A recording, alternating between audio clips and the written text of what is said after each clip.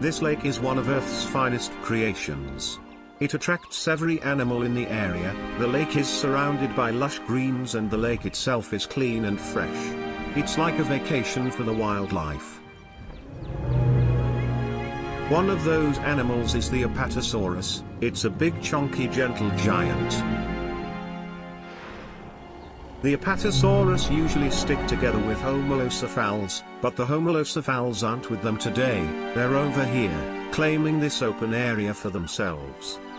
However, over here, there is a monster that claims this place their home. That monster is called EDP750. EDP750 is a disgusting freak of nature that shouldn't be alive. Somehow nature decided it should exist. It loves this shithole, it's muddy and dirty and it loves getting it all over itself. It drinks the disease-ridden mud pond. It's really not right in the head. EDP750 is truly a nasty one. Now that it's done being disgusting, it goes out into the jungle to search for prey.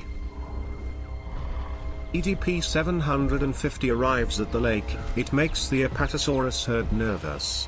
Even these giants are afraid of the creepy pleb. Apatosaurus is not on the menu for EDP750. Apatosaurus are lucky that EDP750 is not their predator.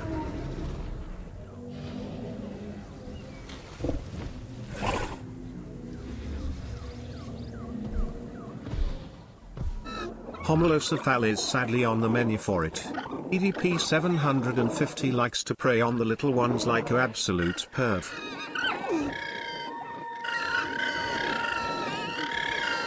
It must be stopped at once. We need the chopper ASAP.